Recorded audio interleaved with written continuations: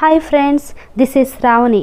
Welcome to our YouTube channel Sri Education Classes in Telugu. ముందుగా మీ అందరికీ వినాయక చవితి శుభాకాంక్షలు. Today my topic is usual metric on R. ఈ రోజు మనం usual metric అంటే ఏంటో డెఫినేషన్ చూద్దామండి. First let R be the set of real numbers. అంటే R అనేది ఒక రియల్ నెంబర్ సెట్.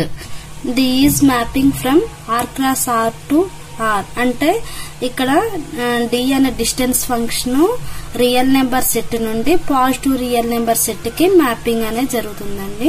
సో ఇక్కడ ఈ ప్రాబ్లం లో వచ్చేసరికి యూజువల్ మెట్రిక్ స్పేస్ లో వచ్చేసరికి డిస్టెన్స్ ని ఎలా డిఫైన్ చేస్తున్నారంటే distance of X comma y equal to modulus of X minus y గా డిఫైన్ చేస్తున్నారు. ఇక్కడ ఎక్స్ వై రెండు కూడా రియల్ నెంబర్ సెట్ లో ఉన్న ఎలిమెంట్స్. మనం ఈ యూజువల్ మెట్రిక్ అనేది మెట్రిక్ స్పేస్ అవుతుందా లేదా చెక్ చేద్దామండి.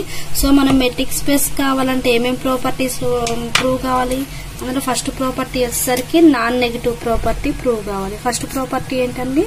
Non negative property. Non negative property ఏంటండి? Distance of X comma why is greater than are equal 0 అంటే పాజిటివ్ ఉండాలి, అంటే నాన్ నెగటివ్ ఉండాలి. And distance of X comma why is equal to 0 అవుతుంది ఎప్పుడు అంటే if and only if X equal to why అయిన condition లోనే మనకు వీటి యొక్క డిస్టెన్స్ 0 అవుతుంది. ఇది ఫస్ట్ కండిషన్ అన్నమాట.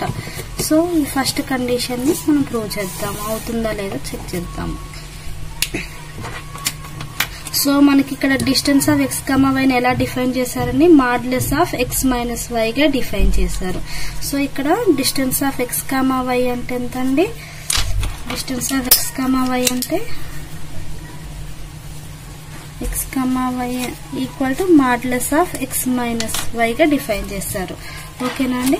సో ఇది అనేది మనం నాన్ నెగటివ్ ప్రాపర్టీ సాటిస్ఫై చేస్తుందా లేదా బై డెఫినేషన్ ప్రకారం మనకి ఫస్ట్ కండిషన్ అనేది సాటిస్ఫై అవుతుందండి. ఎలా అంటే ఇక్కడ మనకి ఏమని మెన్షన్ చేశారు? రియల్ నెంబర్స్ నుండి పాజిటివ్ రియల్ నెంబర్స్ కి మ్యాపింగ్ ఉంది కాబట్టి ఆటోమేటిక్ గా ఇది పాజిటివ్ అనేది ఎగ్జిస్ట్ అవుతుంది.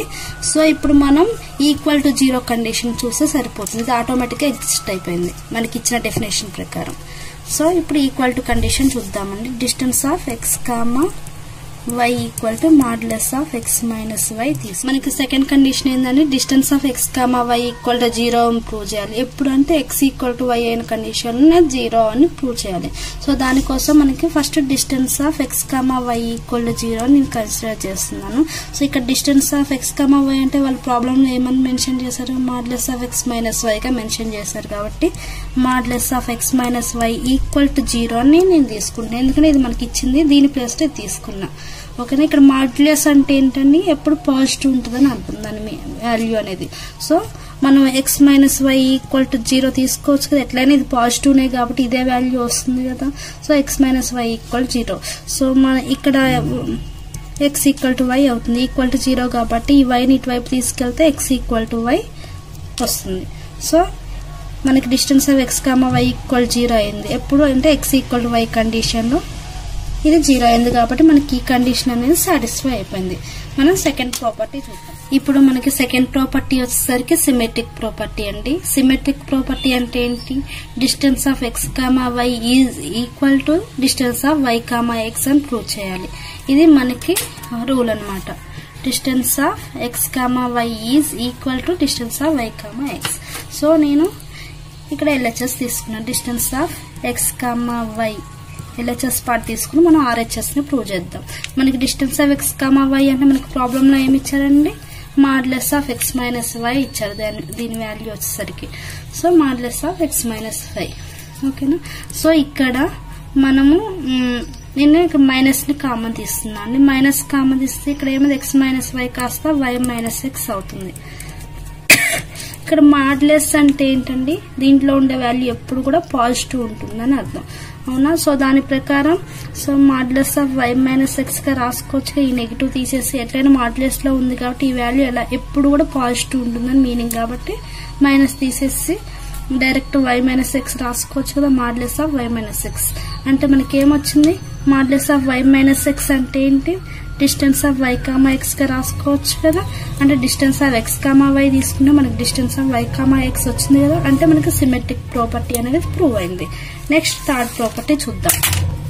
థర్డ్ ప్రాపర్టీ వచ్చేసరికి triangular inequality. Triangular inequality formula ఏంటంటే distance of x, y plus distance of y, z is greater than are equal to distance of x, z అనేది ప్రూవ్ చేయాలి. ఫర్ ఆల్ ఇక్కడ x, y, z మూడు కూడా real number set లో ఉన్న elements. ఇది మనం ప్రూవ్ చేయాలి. సో దీనికోసం ఫస్ట్ నేను RHS పాత్ తీసుకున్నాను. అంటే డిస్టెన్స్ ఆఫ్ x, z తీసుకుంటున్నానండి. డిస్టెన్స్ ఆఫ్ x, z అంటే మనకున్న డెఫినేషన్ ప్రకారం distance of x, y equal to modulus of x minus y గా రాసుకున్నాం కదండి. అదే విధంగా ఇక్కడ డిస్టెన్స్ ఆఫ్ x, z అంటే modulus of x minus z గా డిఫైన్ చేస్తున్నాను, తీసుకుంటున్నా. అంటే y ప్లేస్ లో ఇక్కడ z ఉంది కాబట్టి x మైనస్ y ప్లేస్ లో ఇక్కడ కూడా z తీసుకుంటున్నాను, x మైనస్ z. సో నేను ఇక్కడ ఏం చేస్తున్నానంటే ఒక y ని సబ్ట్రాక్ట్ చేసి ఎడిషన్ చేస్తున్నాను, ఒక y ని సబ్ట్రాక్ట్ చేస్తున్నాను, ఒక y ని ఎడిషన్ చేస్తున్నాను. మిగతా మధ్యలో ఉన్న part same as x, z ఈ రెండు సేమ్ వచ్చినాయి. ఈ మధ్యలో ఉన్న పార్ట్ ఏంటంటే ఒక y ని సబ్ట్రాక్షన్ ఎడిషన్ చేస్తున్నాను. అంటే సపోజ్ -y + y ఏమవుతుంది, మళ్ళీ క్యాన్సిల్ అయిపోయి మళ్ళీ ఈ ముందున్న ఫామే వచ్చే విధంగా నేను తీసుకుంటున్నాను. సో అది ఎందుకు అనేది నెక్స్ట్ అర్థమవుతుంది. So x minus 5 plus y minus z ఈ విధంగా తీసుకున్నానండి.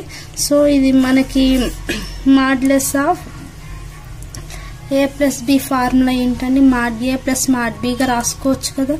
Modulus of a plus b equal to mod a plus mod b గా రాసుకోవచ్చు. ఈ మాడ్యులస్ ప్రాపర్టీలలో ఒకటి. సో ఈ ప్రాపర్టీని యూజ్ చేసేసి ఇది ఫర్ ఎగ్జాంపుల్ ఇది a అనుకొని ఇది b అనుకున్నాం అనుకోండి. a plus b modulus of a plus b ని ఏ విధంగా రాసుకుంటాం, mod a plus mod b ఇలా రాసుకోవచ్చు. అంటే modulus of x minus y plus modulus of y minus z గా రాసుకోవచ్చు కదా. మనకి ఎప్పుడైతే ఒక ఏదైతే ఈ హోల్ వాల్యూని నేను 2 గా డివైడ్ చేసుకున్నా, ఈ పెద్ద వాల్యూని నేను 2 గా డివైడ్ చేసుకున్నప్పుడు ఇక్కడ ఏమవుతుందంటే ఈక్వల్ కాస్త less than are equal to అవుతుంది. సో దీని ప్రకారంగా ఇక్కడ ఈక్వల్ కాస్త less than are equal to అయింది. Next less than are equal to modulus of x minus y అంటే ఏంటంటే modulus of x minus y అంటే distance of x, y plus modulus of y minus z అంటే distance of y, z. అంటే మనకి ఉన్న property satisfy అయింది కదా. అంటే distance of x, z is less than are equal to distance of x, y plus distance of y, z.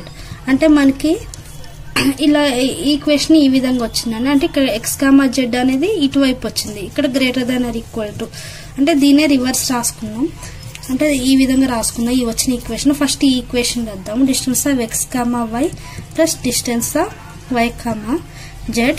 ఇక్కడ value అనేది ఎటువైపు ఉంది అంటే దీని మీనింగ్ ఏంటి, డిస్టెన్స్ ఆఫ్ x, z అనే వాల్యూ చిన్నగా ఉంది.